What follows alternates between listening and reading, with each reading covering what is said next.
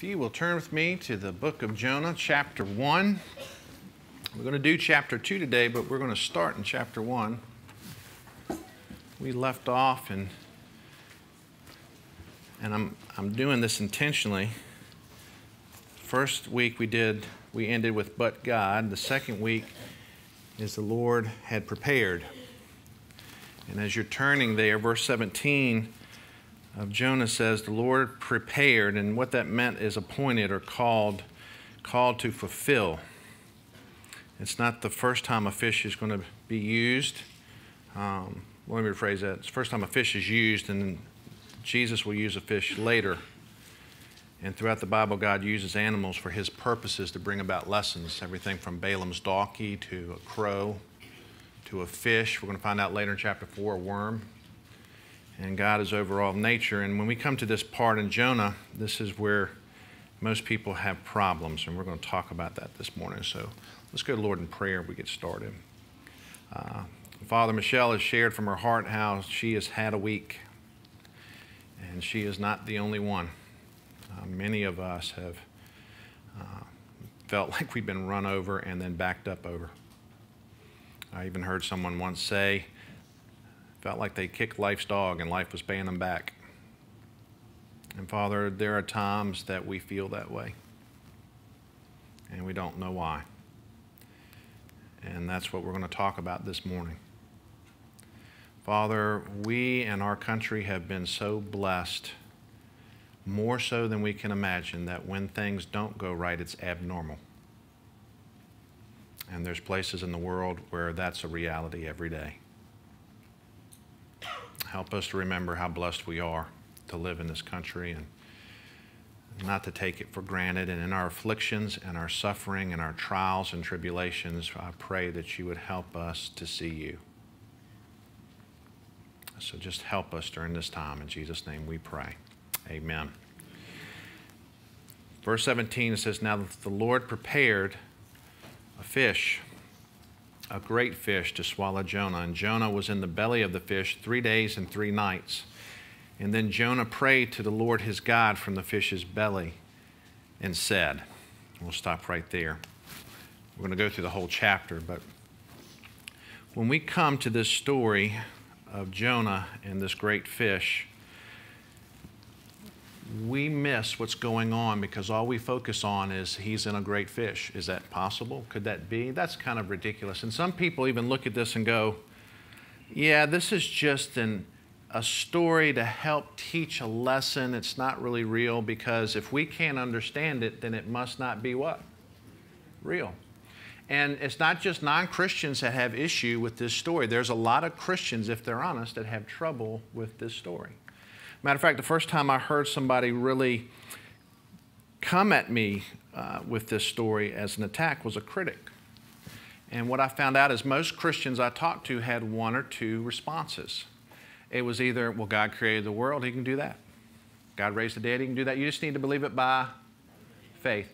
But I was more a skeptic. I'm still very much a skeptic. I'm a doubting Thomas. I struggle with that. And a doubting Thomas needs more than, oh, just believe it's okay. And so this teacher was at VCU, and he was mocking Christians, and he used this story, which they do very often. I just saw Judy just went like this. But it's real, and they've got a good point. This is how the argument usually goes. Do you really believe a woman turned into salt? Now the audience is all going, they're leaning in. Do you really believe a man swallowed by a whale? And so often these Christians, they go, yeah, I believe. Why? The Bible says so. Peter says we're to have a defense for everything we believe. And we can say the Bible says so, and then you can go, and add to it. This teacher got up and he really nailed me. This is what he said, Pam. Does anybody here believe? Now, I was smart enough because I wanted to grade. I'm not going to stick my neck out because I know these teachers are baiting you. Anybody believe this story of a whale? And this poor little girl said, I do. He goes, do you know whales can't even swallow a watermelon less than a man? Do you know there's some whales that can't even swallow an orange? Their esophagus is so small they can't swallow it. Did you know that? And he just lit into her, and I was like, man, I'm glad she did it, not me. And this was before Google and the internet, so me and some friends went downstairs into the library and we began to look up, is that real? And you know what? The teacher was absolutely right. Whales' throats aren't very big. Some can't swallow an orange, some can't swallow a melon. But there is one that can swallow a tractor trailer. He left that one out, the sperm whale. And when I was growing up, we had two men that came. I don't know if you remember this. I thought about this last night. We had two young men that came into our yard. We were outside, and they came around the corner, and he had a bag on his shoulder. And this was back in the day when the dinosaurs roamed the earth. They were going door to door selling encyclopedias. And my mom bought them, and it was awesome. We really used those encyclopedias. They were the Google of our day. And we were looking that up. And if you ever had the Encyclopedia Britannica, they had something World Book didn't have, or at least we didn't know about. If you were looking something up in Encyclopedia Britannica and you couldn't find it, or it didn't have enough information, you could either call them or write them, and they would send you reports. Extra material that would go with the encyclopedia, which was an ingenious way of saving publishing money. I want to read you one of the reports that you could get from the Encyclopedia Britannica, just parts of it. And I normally don't read, but I want to read this morning. Parts of this is from the Encyclopedia Britannica. The report theorized that the great fish was most likely a sperm whale. While the common Greenland whale could scarcely swallow an orange, the sperm whale had a mouth the average size of 20 feet long, 15 feet high, and 9 feet wide. That's the esophagus as well. It is well known that sperm whale feed largely on squid, giant squid, and of course, they're much larger than humans. As to whether a man could survive in a whale's stomach, the Britannica article maintained one certainly could, though through great discomfort. The report maintains it would be sufficient enough air to breathe because air was necessary in that part of the beast in order for it to float properly. The temperature inside the whale would be great, an unbearable 100 to 108 degrees Fahrenheit. It would be unpleasant there would be an unpleasant contact with the whale's gastric juices, but these juices could not have digested living material. You may be surprised to hear that Jonah is not even the only human ever to survive such an ordeal. During a voyage of a whaling ship in February of 1891, a sperm whale was spotted and pursued in the vicinity of the Falkland Islands. And in the attempt to harpoon a whale, one sailor drowned while a second one disappeared. Eventually, the whale was killed and drawn to the side of the ship where it was dissected. The next day, the stomach was hoisted on a deck and opened, and there was the missing sailor laying inside. He was unconscious but alive. He was eventually revived and after time resumed his duties on the board of the whaling vessel. Listen, Christian, you don't have to commit intellectual suicide to believe this story. There's a lot of stuff out there that makes you go, huh, good point. But there's a couple other reasons we should be believing this as Christians. One is because the Bible is trustworthy. Psalm 19 says the testimony of the Lord is sure. This isn't just a book put together by men with their opinions. We believe this is really God's revelation to man. But the biggest reason, in my opinion, to believe this story is because Jesus believed it. When Jesus was confronted by the Pharisees and they were asking him to perform a sign to prove to him that he was who he said he is, he said, no sign shall be given to you but the sign of Jonah the prophet. For just as Jonah was 3 days and 3 nights in the belly of the sea monster, so shall the Son of Man be 3 days and 3 nights in the heart of the earth. And so either Jesus was extremely naive, or worse yet, he was a liar. And we've already talked about there's extra biblical material that Jonah's a real person. So don't get caught up on the whale, because there's something even bigger going on here. We get caught up on the whale and we miss the prayer. This is the only prayer in your Bible recorded that was underwater. Just remember that next time you hear it, okay? And the first thing I want you to notice is Jonah's heart changes. And when it changes, there's a confession. Look with me, if you will. It says, I cried out to the Lord because of my affliction, and he answered me out of the belly of Sheol. Some translations will have out of the belly of hell.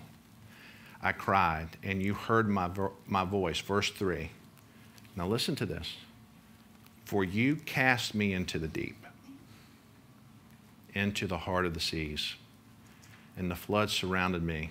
All your billows and your waves passed over me.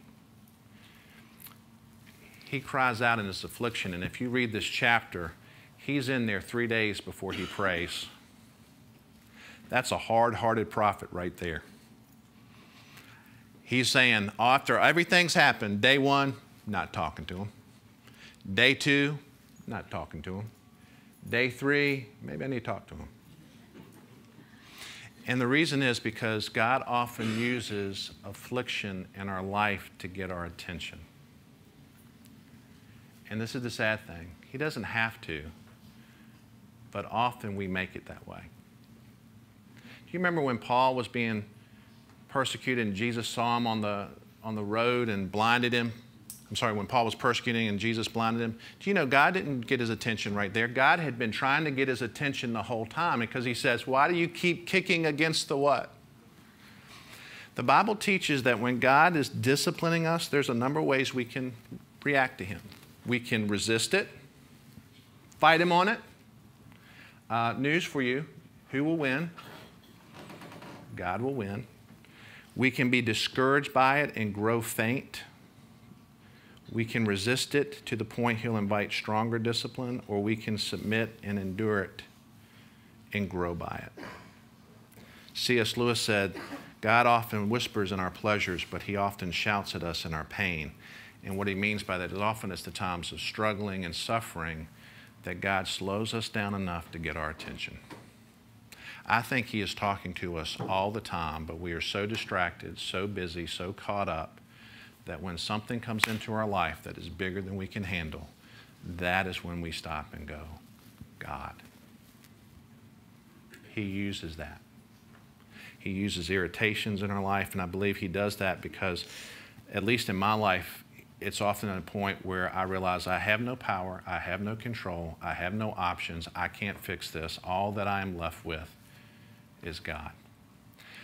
My grandchild's teaching me a lot of lessons, and I know I use my family, but you need to remember something. My whole life is made up of 2 things, y'all and my family.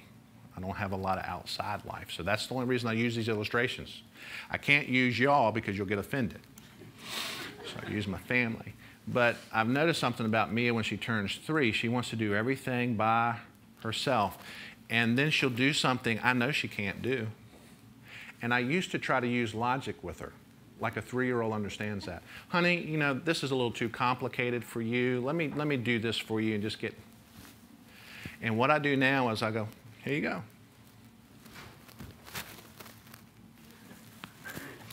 And eventually she will turn to me and go, Augie, can you do this? We do the same thing, but we should know better. We will fight and kick and do what we want and obstinate and strong will and try to manipulate and do all that. And then when we realize we can't, then and only then do we go, I need what? Help. That's where Jonah is. And I don't know about you. Oftentimes I need to realize that my problem solver isn't me, it's who? God. The problem is I don't what? Trust him too much. I put more trust in myself than I do in him. Just like Mia, she puts more trust in what she can do than in me. And what I do with her is I sit and wait, and then when she comes to me, what I do is I sit down with her, and I not only do it for her, but I explain to her how it's done. And what I'm doing is building trust and love and intimacy in a relationship, and that's what God wants. That's what he wants with Jonah. Now here's the other thing I want you to remember.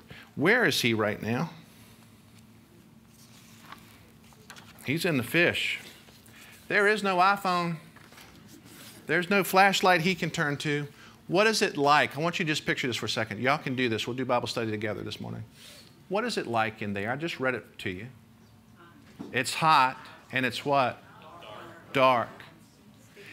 And as we read this, we also find out, I believe it's verse 4, where he feels God has forsaken him. I believe God has allowed this event, and I could be wrong. I'll ask Jonah when I get to heaven because he is in heaven. I believe he's giving Jonah a little taste of what the Ninevites will experience when they step off into eternity. They will be cast out in outer darkness where there's weeping and gnashing of teeth. And is it going to be hot? And I believe what God is doing is not only trying to build a relationship with him, but trying to help him to see from the Ninevites' point of view. And so what he's doing in this prayer is confessing. When you read this, I hope you go back and read it today. I cried out to the Lord because of my affliction, and he answered me. Listen, that shows you something about God right there. He has run from God. He has not been a good representative of God. He has cost almost the life of other people because of his disobedience. And when he cries out to God, what does God do? Answers him. You know what we would have done? Yeah, you wallow a little bit. Because that's how we are. Aren't you glad God's not like us? It says, out of the belly of Sheol I cried, and you heard my voice. For you cast me into the deep, into the heart of the seas, and the floods surrounded me. Your billows and waves passed over me. Then I said, I have been cast out of your sight. Yet I will look again towards your holy temple. Do we cast God off sometimes, just like Jonah? I want you to think about this. God's been dealing with me is this. Do I miss witnessing opportunities because I worry about what people will think? Or worse yet, do I witness with my mouth but live it out so bad that people go hypocrite? Do I cast God off like Jonah? I don't want to, because what Jonah said is, I'm leaving you, God. And he doesn't cry out until he feels God has left him. Do I do that? Do I feel like I've done this, that I've messed up so big there's no hope? Has Jonah messed up big? Yeah. The mess that I've created, do you feel like God's abandoned you? Have you had such a week you're like, God, where are you? He confesses where he's at. The second point I want to share is his soul is restored. Look at the rest of verse 4. Yet I will look again toward your holy temple. The water surrounded me, even to my soul. The deep closed in around me. Weeds were wrapped around my head. And I went down to the moorings of the mountains, to the very part of the deep, the earth with its bars closed behind me forever. Yet you have brought up my life from the pit. O Lord my God, when my soul fainted within me, I remembered the Lord, and my prayer went up to you and into your holy temple. When Jonah runs from God, and how many of y'all have ever run from God? I've done it. Have y'all? Somebody hurts us or something happens, we get angry at God, or God doesn't answer the prayer we want, we get angry at God, or God's not showing up, and we run from him. And I want you to notice this. Jonah, when he runs from God, goes down, down, down, down, down. He went down to Joppa, down into the bottom of the boat, down into the sea, and now he's down in the fish's belly.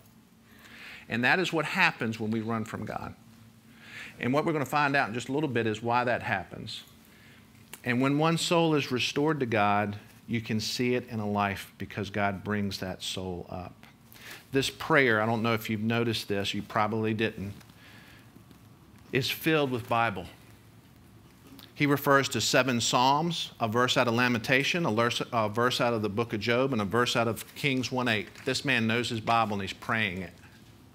We read it and just go, wow, but he's praying Bible verses. And in this verse in Kings 1:8, he's talking about turning to the temple. And what Solomon said when he dedicated the temple was this: O Lord my God, and listen to the cry and prayer which your servant is praying before you today, that your eyes may be open toward this temple night and day, toward the place which you said my name shall be there, that you may hear my prayer, which is from your servant, as I make it toward this place. And may you hear the supplication of your servant and your people Israel when they pray toward this place.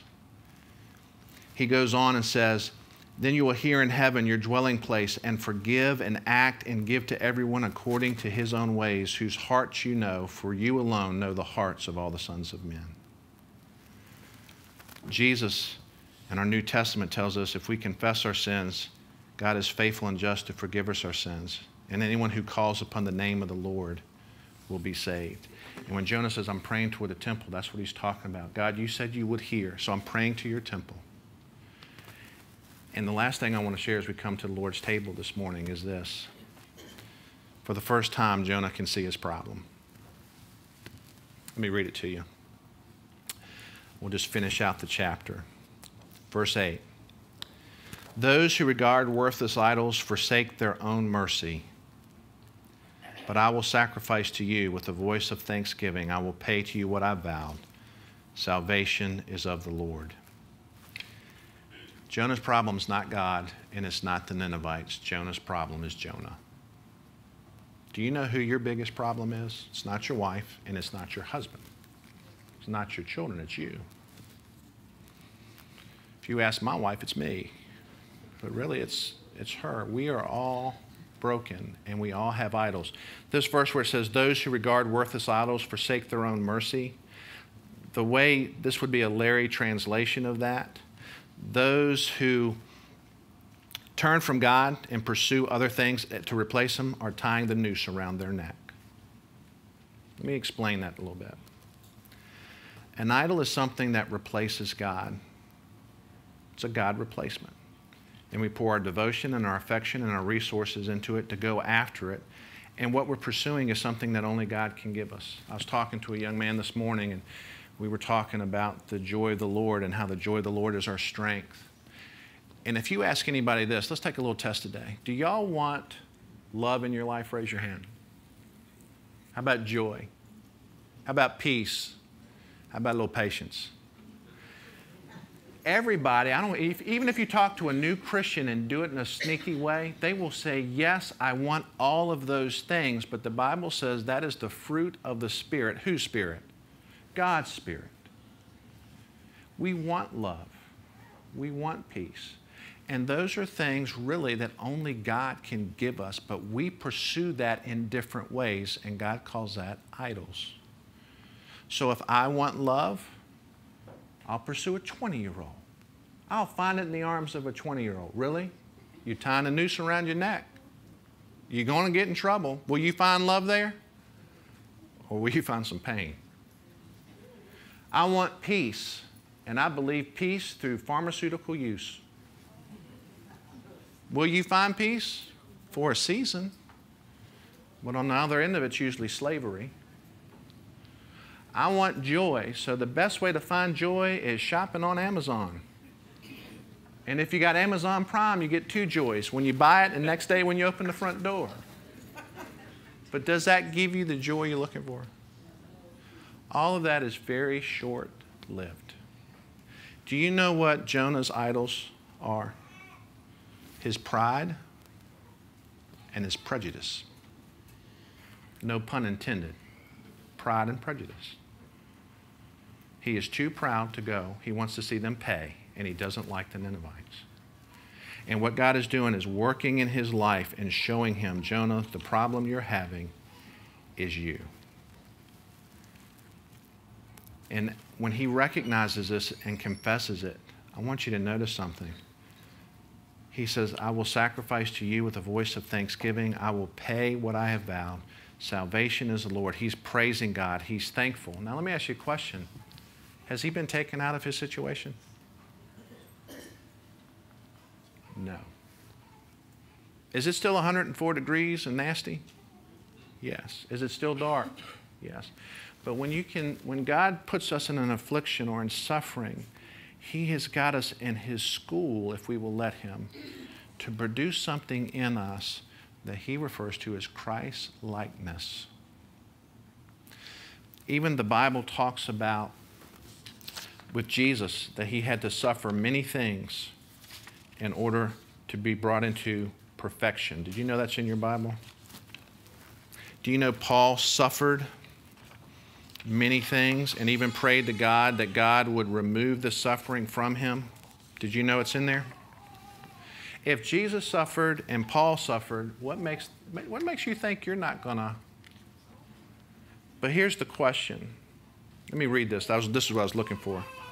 I cut some things out of the sermon today. Let me read this to you.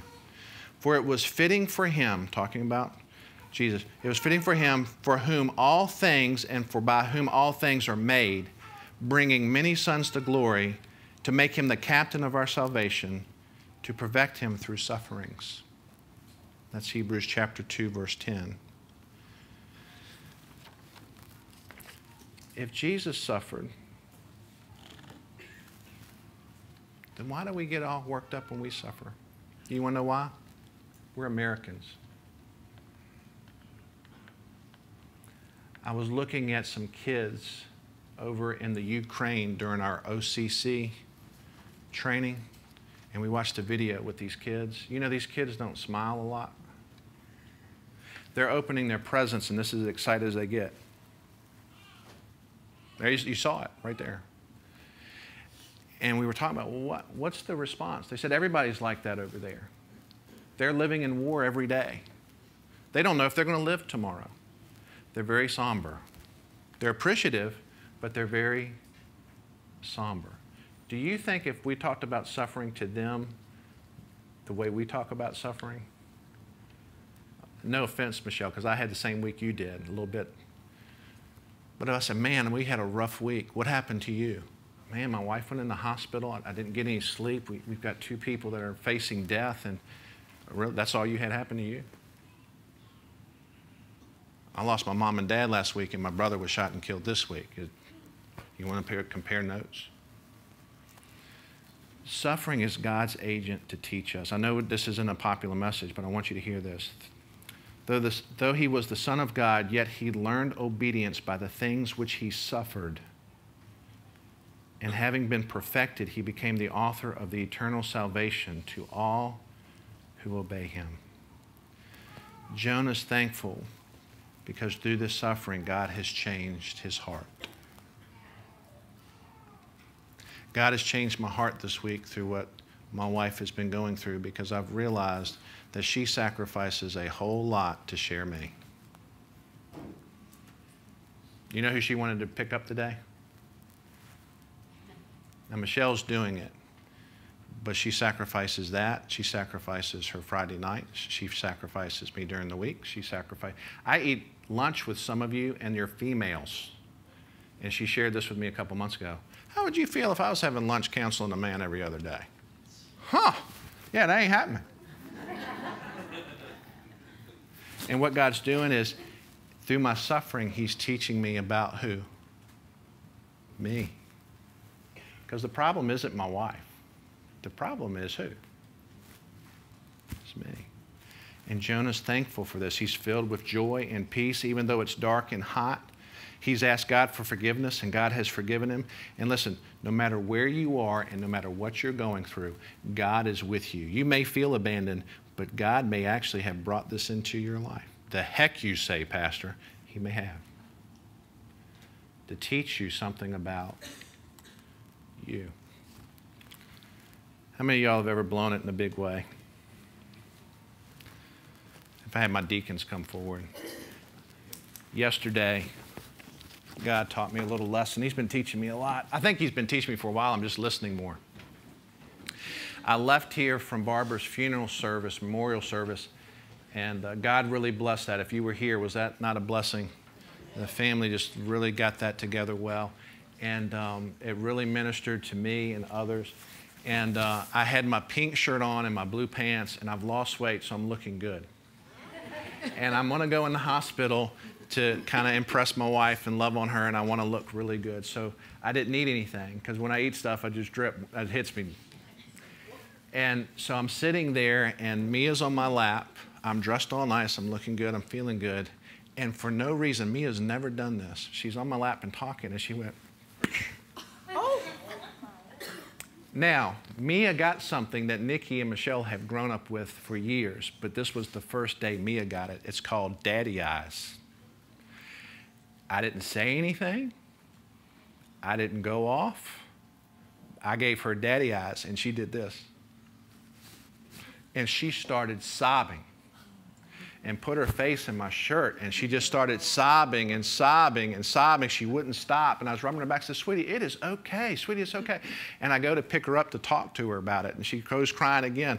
When she got up, she'd been eating barbecue chips and nice big wet stain. It was beautiful. And then Beth, who's had no visitors, the whole time we've been there, It was visitor day. Everybody and their brother was coming yesterday. It was like a revolving door, and I'm thinking, why do I share that story? Because in reality, we walk around blind to the mess that we are. Amen. We think we look good. We think we look pretty, but the truth is we've got barbecue chips and soiled shirt all over the place. And God sometimes will come into our life to remind us we're broken. He'll come to remind us you can't do everything yourself. You're like a child. You need my help to do this. And God loves us so much that he sent his son, not just to die for us, but to suffer so we can learn from his suffering. There's a teaching in Christianity today that says we're not even supposed to suffer. That's not biblical. Because we live in a fallen world, and the Bible even says all those who desire to live holy will suffer. Because the world will be against us, our adversary will be against us. But we have a God who loves us so much that instead of putting us in the whale, when Jesus said, I'm going to give you the sign of Jonah, I'm going to be in the earth for 3 days. And I'm going to raise up from the dead. So that everything, listen, this is wonderful if you'll get a hold of it, so that everything that you're suffering through, it won't be as bad as what you should have. And I'm going to catch this is what Psalms say, I'm going to catch every tear you cry in a bottle. I'm going to remember everything that you suffered for in my name. And when you step off into eternity, you're going to enter into my rest. And for eternity, all those things, I'm going to wipe away your tears, will be exactly the way they're supposed to be. Will there be suffering in heaven? No. How long do we get to enjoy that? Forever and ever and ever. That's why Paul said, the sufferings that I go through now, compared to the glories that will be, this pales in comparison. Amen? So whatever you're going through, remember that God loves you so much that he died that you could have eternal life and to enter into his rest. I had my deacon stand. You know, the Bible says that those that take of the Lord's Supper in an improper way will suffer discipline from the Lord. Did you know that? That's why sometimes you'll see somebody, they won't take it because they know there's something in their life that they just haven't dealt with. Or why would God do that? Because our selfishness and our sinfulness and the things that we oftentimes think is funny that bring suffering to other people brought suffering to him. And by his stripes, his whippings, we're healed. By his death, we're saved. And so when we take this, we're not take it lightly. We're to take it and remember and examine ourselves. And here's the key word, we're to examine ourselves. It's so easy to examine Judy Strickland and Mary Clay. I can examine you and you. It's a lot harder for us to go, God, what is broke in me? And so oftentimes God will bring things into our life that push those things up. Could it be this week was so bad because we live in a sinful world? Yeah. Could it be this week was so bad because we have an adversary that roams around like a lion seeking to destroy? Oh yeah. Could it be so bad that God may have sent a wind and a whale into our life to help us see something? Yeah. And so as we go to take this, let's pray to him. God, we forget that if we are to be followers of Christ, we too will suffer. Father, there were some disciples that did incredible things and they suffered little. And then there were some that lived very short lives that suffered much. And a lot of that has to do with our fallen world and the sinfulness of this world and the corruption of this world. But Father, we forget that like Peter and Paul, your son Christ, those sufferings brought about a fruit in their life. Help us to be fruitful, Father. Help us to see what our idols are. Help us to confess to you that our souls can be restored. And Father, if we are in our sin and have not confessed you as Lord, I pray we would do that. Just be with us, Father. Teach us, lead us, and convict us. In Jesus' name we pray. And all God's people said, amen. As y'all are taking that cup, y'all have told me I've lost a lot of weight. You notice my collar is kind of funny this morning because my neck's gone. I've lost more muscle than fat, though. And let me tell you, that doesn't mean much to y'all. It devastates me. But let me tell you how God uses suffering. How do you know that, Larry? I've been measuring. I don't weigh anymore. I measure. I've lost 3 inches on my arms. I've lost 3 inches on my legs. I've lost an inch on my neck. That's not all fat. And God has used that because when the doctor gave me clearance and said, you can go back to the gym, I went back to the gym and I started to build my muscle, and I wanted to get back to what I used to be. And in 3 weeks, it's gone. September, October, November, December, January, February, March, April, May, June. All that work is gone. And I was stewing, and I don't know if you talk to God like a friend, but I do, and I was stewing, and God kind of laid this heart on me. Do you work on your soul as hard as you work on your body, Larry?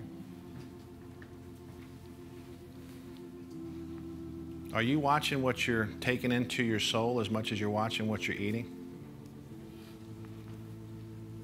You make commitment for time for the gym every night. Do you make commitment for time with me every day? Now, he didn't do that to shame me. He's trying to show me I've got maybe some idols in my life. And it convicted me. Do you think God let some of that suffering happen so he could talk to me and teach me? Yeah. The same is true with what Christ did for us. This cup you're about to take is a reminder. It's to symbolize the blood. And this is what God is saying. Do you want to see how serious what you're doing is? This is what it cost me. And I loved you so much that I sent my son into the world to die for you and to shed his blood so your sins can be forgiven so that we can have a relationship. I didn't send my son into the world to condemn you and judge you and shame you. I sent him into the world to save you. And all I ask of you is that you will love others the way that I have loved you. The Bible says, love will cover a multitude of sins. Do we cover multitudes of those who sinned against us, or we take them to task? Do we hold a grudge and get angry and talk under our breath about people, or do we lay down our life for them? Because what God has called us to do, just like Jonah has been called to do, is to lay down our life for those who don't know Christ, that we can have them share, that we can have them share in the goodness of God's love and this forgiveness the way we have. We can share it with others.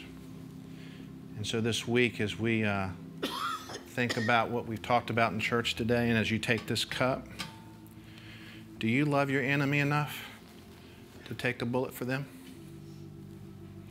Do you love that person that hurts you enough to take a bullet for them? Or do you just want to talk bad about them around town? That's where Jonah was. And if we're honest, is that where we are? Raise your hand if that's where you are sometimes. God wants more. And so let's pray. Father, forgive us for the things that we watch and take into our soul. Father, forgive us for the things that we say and do. Father, forgive us for blaming people for things that are our fault. And God, thank you that like Jonah, your love does not let us go. You didn't give up on Jonah, and you don't give up on us. Your mercies are new every morning, and you're faithful when we're faithless, and your love will never fail. Thank you for loving us despite ourselves. In Jesus' name we pray, and all God's people said.